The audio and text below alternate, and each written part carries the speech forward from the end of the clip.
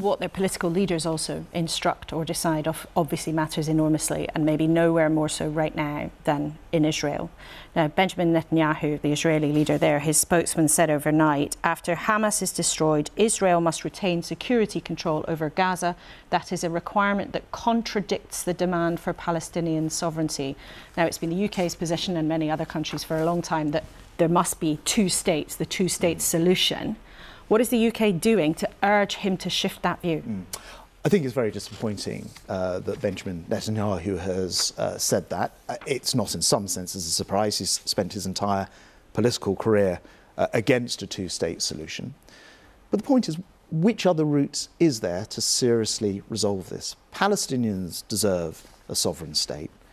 Israel deserves to have the full ability to defend itself, its own security, in other words.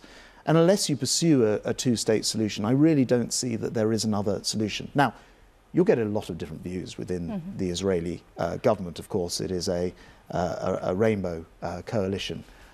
So we very much distinguish between the views of individuals and our overall support for Israel as a country. It's interesting, you've said that's disappointing.